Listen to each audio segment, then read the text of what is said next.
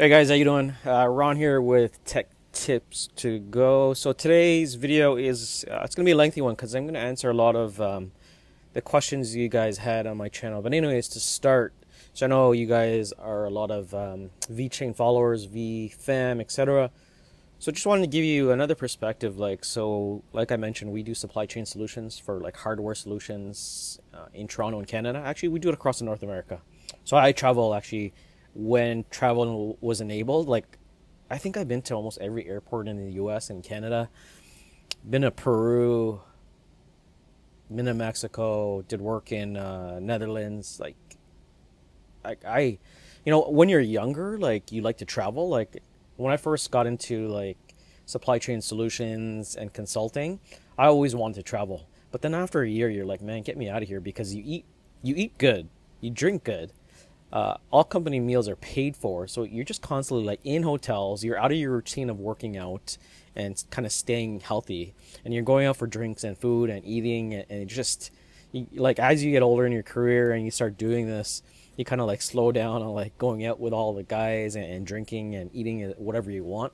So, anyways, um, like this perspective is like so I've got a couple of meetings here, and I just want to show you like a lot of my customers' response are the same thing that probably like VeChain's running into is like no one's really kind of operating, 100%, maybe not even 50, not even like 40%. So I get this email and I just said, hey, just following up to see how things are going with operations and more. Have you decided on a solution for the wireless rollout, right? Because we're doing like a software implementation and a hardware rollout on the wireless end for like RFID, barcode scanning, etc. And basically, they came back and just said, good morning, everything has been postponed due to COVID-19. I'll get back to you once all is restored. Thank you. So this is like a really large company in Toronto. It's a tire corporation. So we're doing a rollout across Canada. Anyways, I want to go through some of your questions, and I want to give you all a shout out and thanks for helping me grow the channel. So I'm going to start for some questions. Dalroy, shout out to you. You collected 12 BTC on the wallet, which is good. Saigon 11, thanks for subscribing. Yeah, I agree. Like, the shares are a whole different animal than tokens. This is a problem I keep seeing in cryptocurrency, and it's true. It's like the token value has no correlation with how many are using the platform. So, and that's a thing, like, it's so different with, like, traditional stocks and cryptocurrencies. Like, you would think that VeChain would be, like, at $2 with the amount of partnerships and news that have come out. And that's why I say, I think it's just a matter of time, because no one can really time when we're going to moon. And that's what we're all in here for, right? Like, Bitcoin, the last halving, if you guys were in the halving before 2017, you've seen kind of how it grew. But if you were in the last bull run, like, it was exciting. And this is exciting. And I knew like we were going to kind of be like flat just with everything. I think we're delayed like 3-4 months. I think we're going to have a bull run probably like 2021 is just my feeling, more Q2. So anyways, like I mentioned, like you're spot on, Saigon. Like, you would think that we would be mooning based on all the partnerships that VeChain has, but when it comes to like tokenomics, it's kind of different, like with that and blockchain technologies. So, anyways, luxury homes, thanks. Neil Griffiths, yeah, you know what, Neil, cool. Neil, if you watch this video, Neil Griffiths, message me on Twitter because I'm looking at getting a place in Phuket, so in Thailand, Phuket. So I just got back from Phuket in January 2020, right before coronavirus. We actually flew through Daegu in China, and I was kind of worried that I might have caught COVID or whatever, right? Just because we were on a plane, like a huge plane, and we were in the airport for a while. But anyways, that was like leaving from Phuket. That was our last destination. Like, we went Maldives, Thailand, Phuket, Bangkok, etc. And Phuket was just awesome. Like, I love Thailand. Just the people, the culture, the food, the beaches. It's relaxed, right? I'm in Toronto, and it's like hustle and bustle, and you're just in your daily grind. But anyways, he says, my concern is VC gets its moonshot and soars. CCP comes and takes it over. Yeah, and you never know, right? And they've done that, like, with Jack Ma, with Alibaba. Like, they could take over, right? Like, when it comes into, like, the digital one, the currencies, that maybe if China gets into blockchain, like, we never know. Like, VeChain might get involved with digital currencies and you know, they might be involved in some kind of exchange, and we never know what like that government is capable of or will do. Like, you just never know. It's not like the US or Canada, right? We have set rules that we can operate by. They can just kind of take over there. Yeah, me. He responds, timing is everything. This event is time to load on more shares. If you like Vechain at, you know, 7 cents, why wouldn't you like it at 4 cents? And like I mentioned before, like you guys know, I got into like Vechain as well around 7 cents or 6 cents.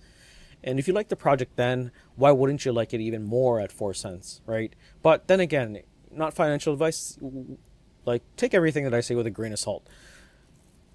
Like, you know, at the end of the day, it's all risk.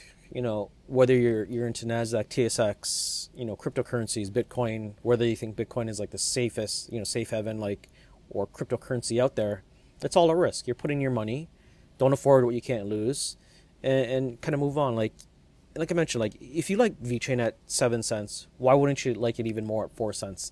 If you believed in what they have and they keep developing and growing and getting more partnerships, and those partners are doing more work, then great, right? Because, like I said, these projects don't go overnight.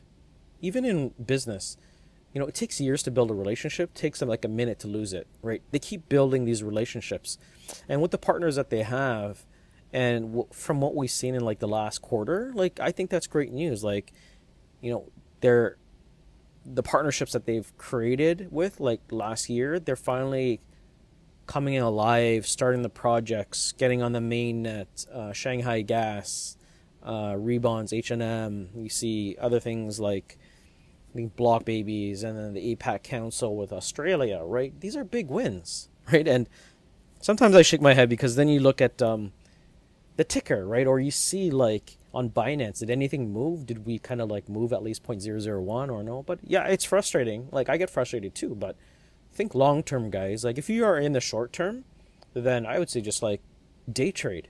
But if you're in here for the long term, like, learn to get a little more patience, hodl on, be patient, right? And like I said, like, Tesla and these other companies didn't grow overnight.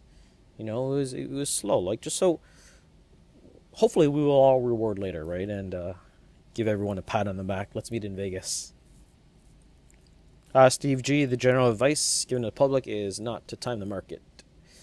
Idiots. Yeah, Neil Griffiths hooked me up in Phuket. I'm going to reach out to me on Twitter. I want to get some advice for getting a villa. Because we Airbnb'd in this nice villa.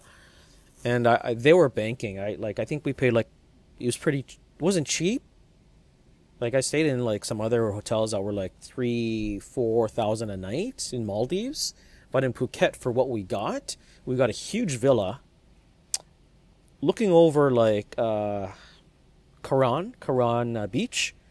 We had our own pool and everything, and it was big, and it was like $500 a night, and it was just awesome, like, for what you get. But anyways, like, they were fully booked. We had to book with them, like, for that villa, like a year in advance.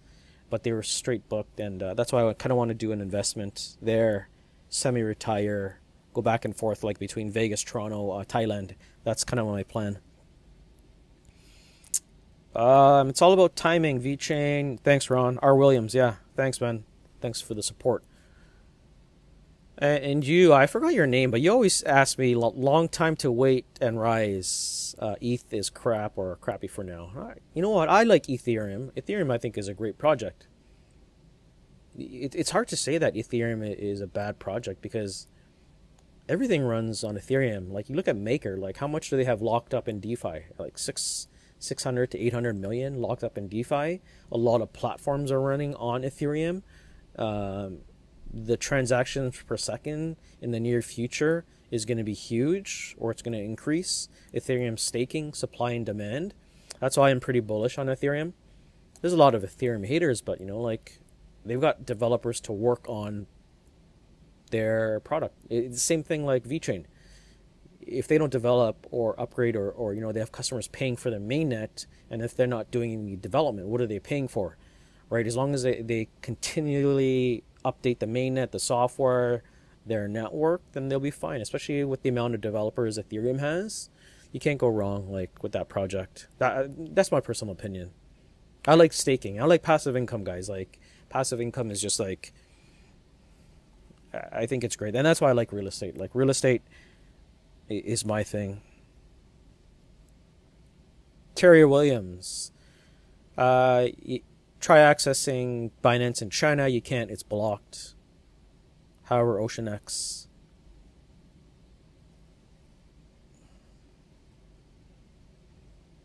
This one's for Brian Kim. You like to ask a lot about predictions. I don't like doing predictions, like hard predictions. I'll give estimates of like when we might see bull runs, but like I do TA. Like I do like when I'm buying, I'll do TA. I'll look at the wicks candles. I'll do analysis just for myself, but I don't like to give that advice just to a lot of people unless you're very close to me, because it's risk again, right? I'll feel bad if you dump your life savings on all this stuff and it goes wrong for you, right? So you said let's do some predictions. Dip to low 7K for BTC by June. Slowly increase to 14,000 by the end of the year. End of year 2020? I think we're going to reach higher. So by end of the year, I think we're going to reach higher than 14,000. What will Vechain do by then? I don't know. I'm not going to give a hard date, but I'll be happy if Vechain's like a penny, 0.01 by end of year. And this could all change, right? Like everything could change in like the next day. Like if Bitcoin gets that bull run and that jump, good. If we get news on the vaccine, if we get news on more stimulus, if we get the care package 2.0 in the US, like for you Americans, that things change. Like today's stock market changed pretty a lot. Like there's more, it seems like there's more consumer confidence. Like the stimulus package, less amount of confirmed cases for COVID, and that's kind of building consumer confidence. So I think we're going to see like more retail investment spending on the stock markets, on the exchanges, etc. So that's going to kind of trickle down to cryptocurrencies. And there's some news out there with JP Morgan Chase. So JP Morgan Chase has enabled or is allowing like cryptocurrency exchanges for lending and borrowing. So crypto.com is now working with JP Morgan Chase for lending. So I think they're lending crypto.com some funds, and that's good because it's kind of opening the doors for allowing more for banking and other investment or firms to kind of like open up that market for crypto lending, right? That's kind of big news. Gypsy King says, keep up the great content, Ron. Appreciate your perspective. Thanks. The timing feels right for Vechain on so many levels. Next few years should be exciting. Yeah. Like I'm going to look at these videos like a year from now, and it'll be exciting because we got the bull run. We all know like post-halving bull run is probably more what we're all looking for and excited for. Like pre, post, and actual halving, we're like, nothing's going to really happen. Nothing's going to move. All the new investors were probably like offloading their stuff right now. So we're probably seeing like the market kind of go like this, maybe a little down. But those are those new investors that were so excited and so new into cryptocurrency. And they're like, oh, I'm so excited. I'm into the Bitcoin halving. You hear about this halving. It's going to be great. I'm going to dump 20 grand. Nothing happened. I'm going to take my money out before it goes down. But they're so new that maybe they're just so inexperienced, right? But I'm not claiming I'm an expert or anything. But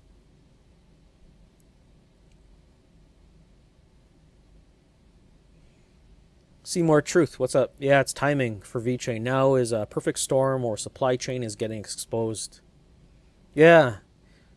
And that's why I like this project, is because, guys, like I'm in supply chain and I've been in it for so long. So I know like potential, like I've been in like all of these enterprise, supply chain, medical, automotive. Like I've seen like numbers. I've seen how much software costs, implementations, professional services, deployment. So I understand like project delays, software update developments, roadblocks. What actually got me into the project was D&B Schenker. So I used to be in D&B Schenker's, like I'm still pretty big with all of the Canadian execs over here. So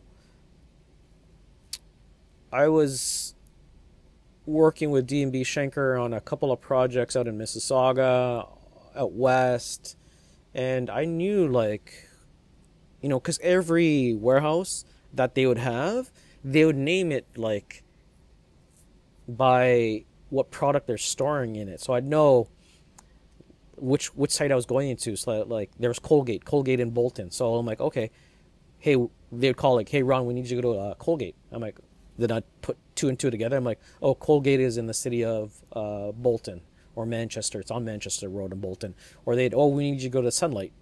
Okay, we need you to go to GSK. GSK is in Mississauga, so like GSK, the pharmaceutical company, so they're like third party.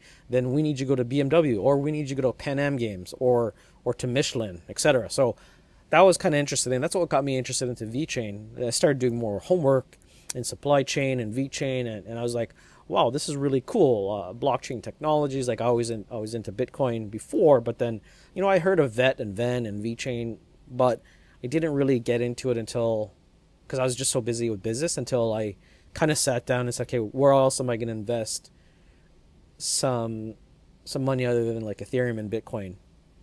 Like what other altcoins can I bag like millions of, right? So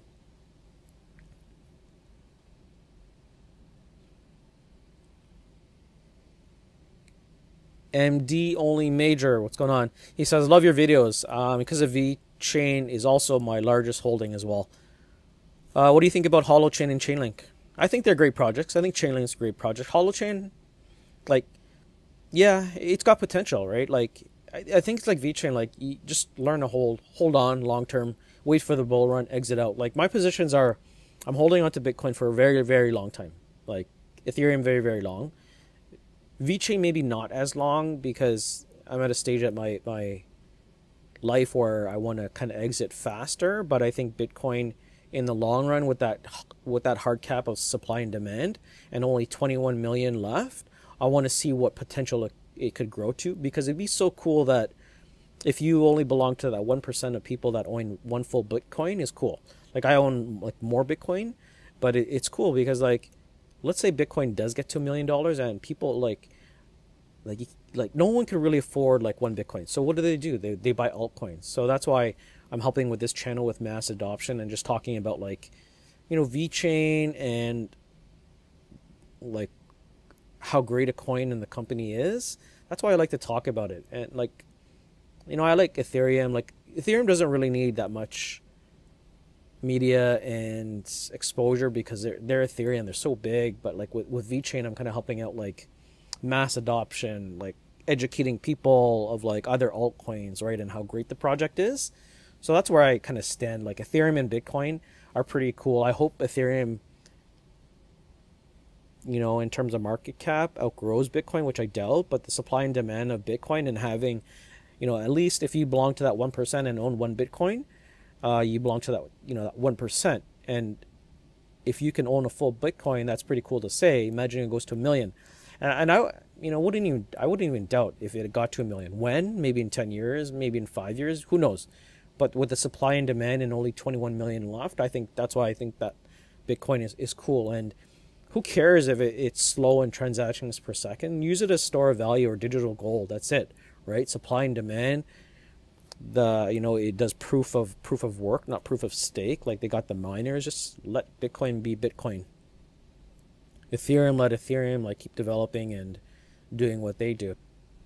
Kashmiri ZD, I like your videos, thanks. Also holding VET, bullish on the project. Yeah, for sure. TA. Vechain is in the first in its category. They are pioneers. I've often heard it's not that interesting to be the first in a market.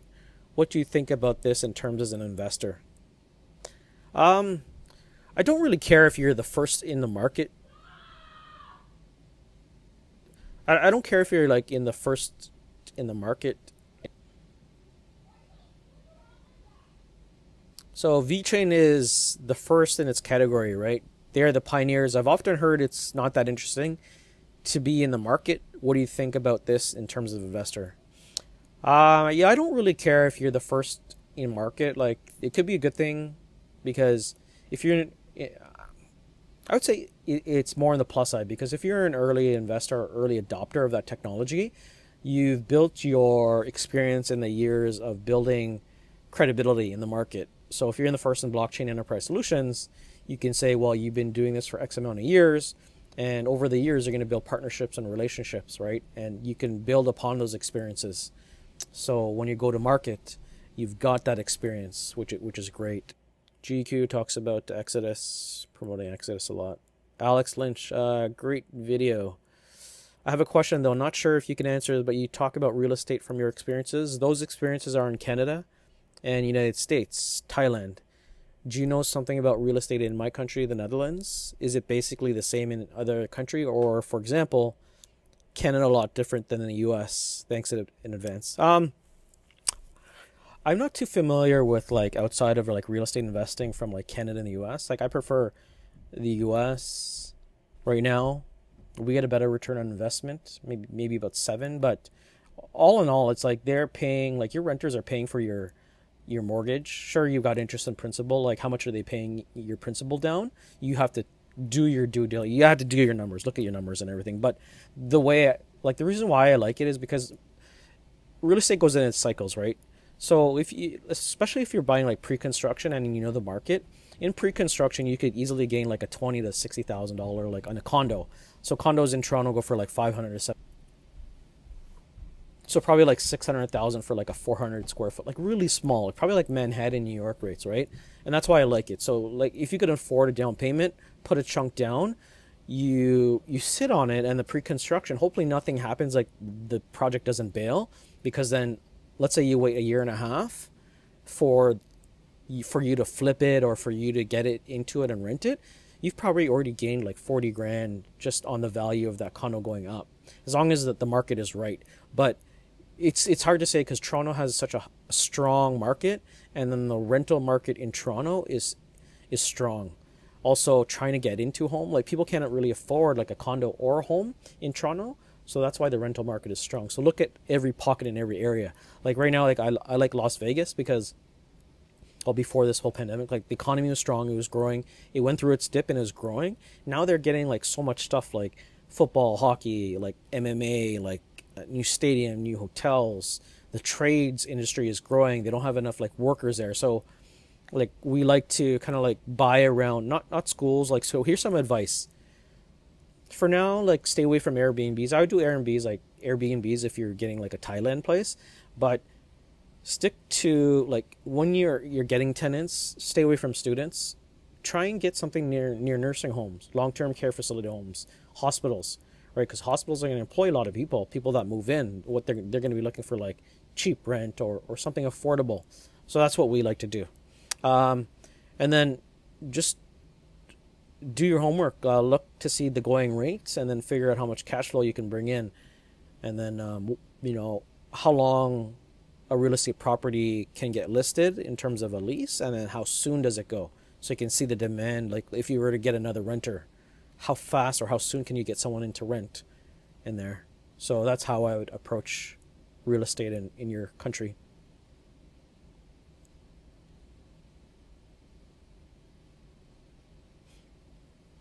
Seth Easy says, where can I sell my Vechain for dollars if it ever hits $1? So this is what I mentioned.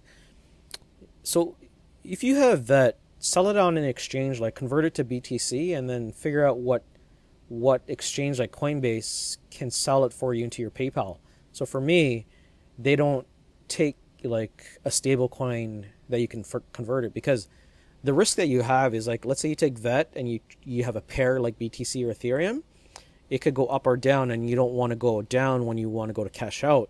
So typically what you want to do is you want to put it in a stable coin where it doesn't fluctuate. So you sell it at the price into a stable coin, but when you bring it over, when you transfer it like from that wallet to wherever, let's say it's Coinbase, you want to make sure that Coinbase has that pair to sell. Like if it's USD, or if you have USD on your wallet, or Binance USD on your wallet, can you sell it on Coinbase? But for Coinbase, no, you can't. They don't have that like to cash out.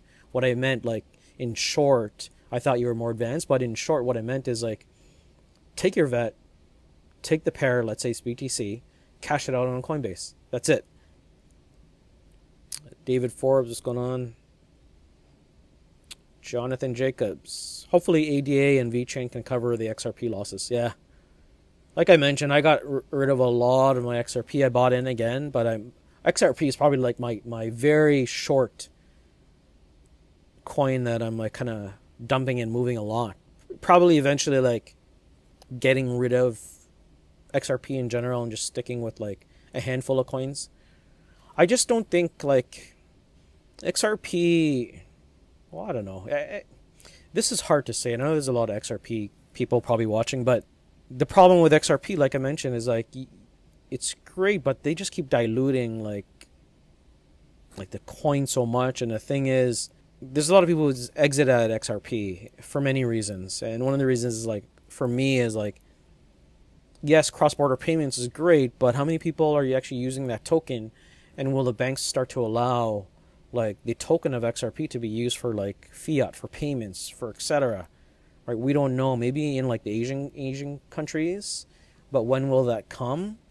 I don't know. And when it reached 384, like it didn't have much utility. Like it was just on speculation. So now, like when you saw it throughout the years, like 384 and down, down, down, down, down. As they approved, they got more customers. Flat, flat, flat, down, down, down, flat, flat, flat, down. And really wasn't picking up momentum, and a lot of people are exiting, and that was one of the main reasons. So I'm just doing a lot of shorts on there. I'm like buying in 19 cents, it'll come up 22, sell 22, back in at 19, goes back up 20, sell, you know. So I'm in and out of XRP the most. The ones that I'm hodling on is like Bitcoin, Ethereum, Vechain. Those are like top 3. ADA I like, crypto, MCO, CLK, what do you realistically see VET getting to the first bull run? Curious on your stake. The first bull run? Like I said, like I'll be happy with 0.01 to 3 cents. The bull run, like, I just can't answer that, because like if Bitcoin's bull run is max 14K, then what will Vechain be? I don't know. But I'm expecting like a bull run like probably bigger than 14K. So I don't know. Like the main factors that I'm looking at is like, okay, well, if there's more news on some kind of like antibody or vaccine that'll put more consumer confidence, or if we get a vaccine, great. That's going to instill consumer confidence, right? But consumer confidence, like we all know, it's like not everyone's going to get their jobs right away. So that's one factor. This whole thing has put everything delayed plus more like into the hole big time. If there was none of this, I'd be so much more bullish on everything. But with this whole thing, consumer confidence, vaccine, the bull run, those are the main factors that I'm looking at, because we see more retail investors in the market in crypto for sure, right? Like, but right now it's not. So I don't really want to answer that. Like I said, I'll be happy by end of year of like 0.03 towards like 2021 Q2 is where I'm going to start monitoring and looking and seeing what positions I'm going to take again. Wanderlust says, shout out William Fraser, thanks. Wanderlust, ETH will have lower returns in my opinion, 48%. Yeah, you know what, Ethereum too is kind of all over the place. Like I think for the first year we might have like 10 to 15% staking, and then things might change. But even if we get lower staking percentage, I'm just hoping by the amount of ETH that's going to be issued will drop in half or drop around 2 million. And then more of these like institutional investors are going to gobble like Rescale. I hope they gobble as much Ethereum as they can. So there's less ETH too on the market, which will bring, you know, the demand, making the price higher. So I don't care if we get less staking, but I think it's just proof of stake is kind of cool. And I think we're going to get like 15% in the first year, and then hopefully, you know, maybe it'll maintain, but we never know. Like, that's why I'm excited to see how this pans out. Yeah, ADA, like coins that have a higher ROI. Yeah, like I like that project with Cardano. It's this thing. It's speculative because you don't know after the testnet, after Shelly, after how things go. They're saying it's going to be a lot better than Ethereum, etc. But this is all speculation, so we don't know. And that's where you're putting your money. And that's why I'm not putting a lot of money into that. Like, I feel safer putting my money, like a lot of my money, towards Vechain and Ethereum, just because of partnerships. And main thing is utility and partnerships and clients is the reason why I picked Vechain. And like I said, like, it's a ride that I'm willing to afford to risk, and it's fun too, like being in this, like the Vechain, seeing the partnerships. Like, I like the team. David Forbes, UFC fan, yeah.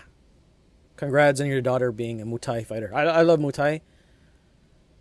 Love UFC.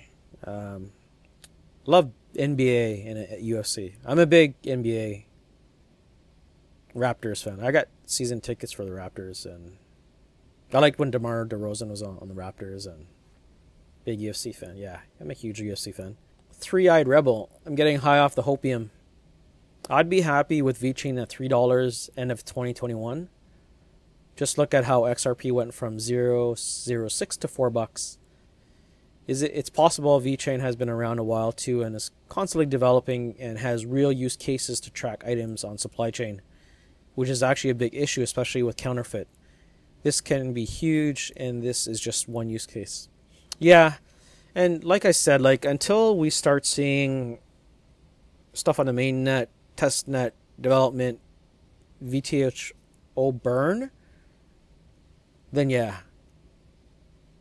But you never know, like, everything could be speculation too. Like, as more retail investors come in, like, I wouldn't even doubt that, like, it would get to $3 based on speculation, just because of people believing in it. And that's what happens a lot. Like, it could be like market, people are speculated on a certain stock that it has potential, and it could go to like $3 in a bull run without any further VTH burn, and you never know. And that's what's exciting about this whole cryptocurrency market.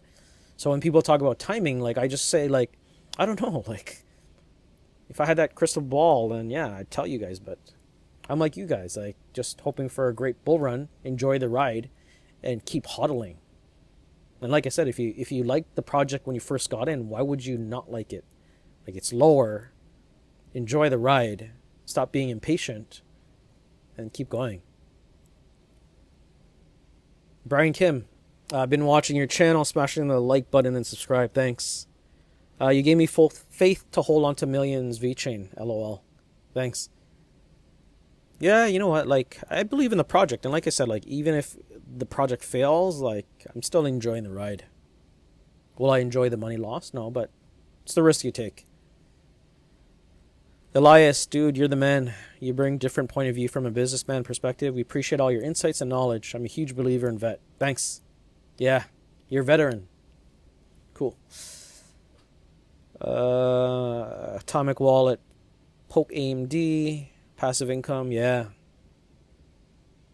So use Atomic Wallet to stake vet, since it's daily and doesn't require me to freeze. That's good if you do that, if it doesn't freeze for 3 months. And I know a lot of staking rewards is usually like you hold it in there for 3 months, and then you get like a 6 to 8 to 16 to 18% reward on that. So that's cool. And that's what's attracting a lot of people to certain altcoins.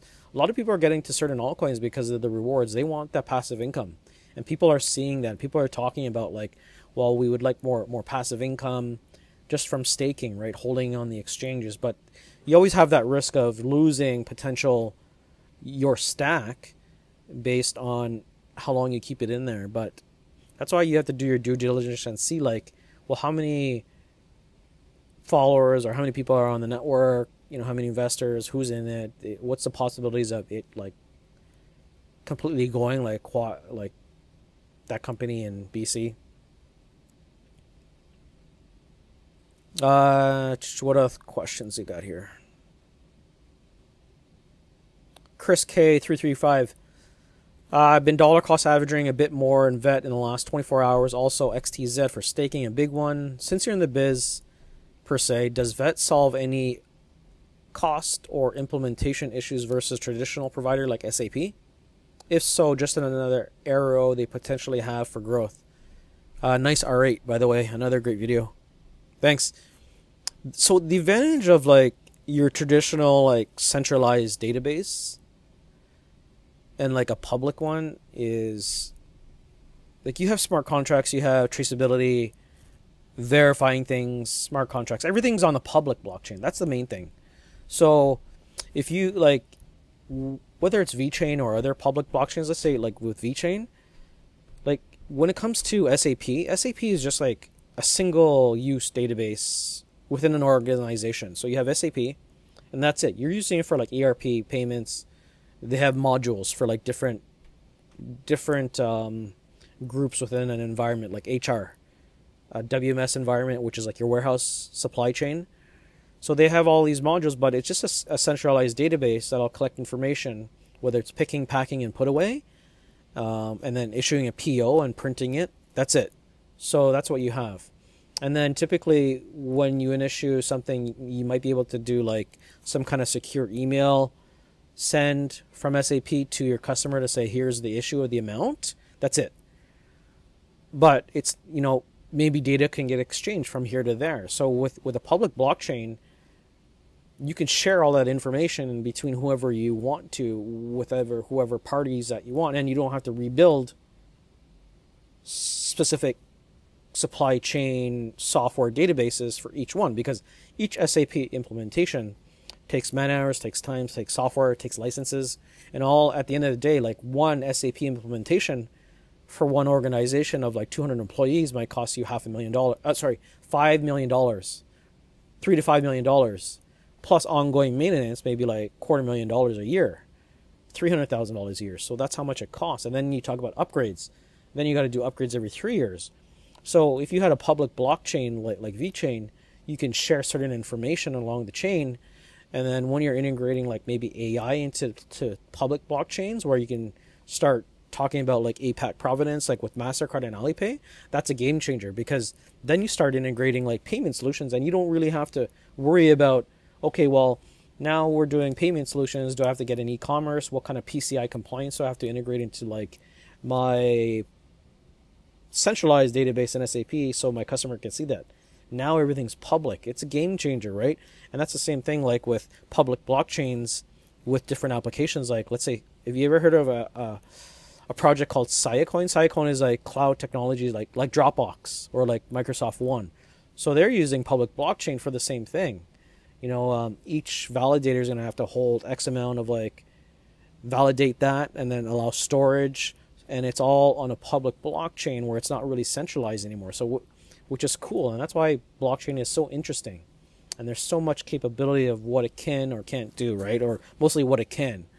So that's the advantage. It's like you're not just stuck with like a central database in this small environment, and that's it. Where you're limited to like your customer just getting an email or authorization for like PO, and then that's it. OKZ. Truth is 99% of all cryptos will die in the upcoming 2 years. There are some cryptos that create significant value. He says, what I like about Vechain is that it's China-based, and the Belt and Road Initiative will revolutionize supply chains to depths we've never seen before. Yeah.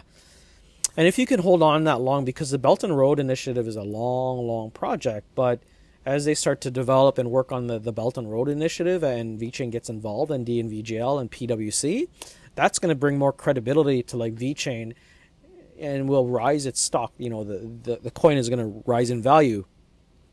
He says, I don't know if Vechain will get to $5 to $10, but if it sure does have a good chance, remember to diversify and keep your tokens off the exchange. Yeah.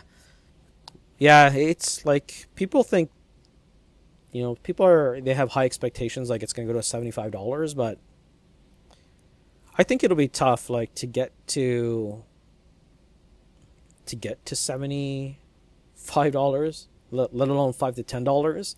Like I'd be happy with like $1 to $3, like it'll be, because if you think of what it is now at 0.004, how much percentage gain is that at $3? Is that like 300,000? I don't know. It's like, it's a lot. So, and you picture the market cap, and that's why Bitcoin will have to, you know, 50x that, right? So, or 100x that. So if you think of, if you don't think Bitcoin can get to like $1 million, and that's, you know, 100x, if you 100x like Vechain, what would that be sitting at, right?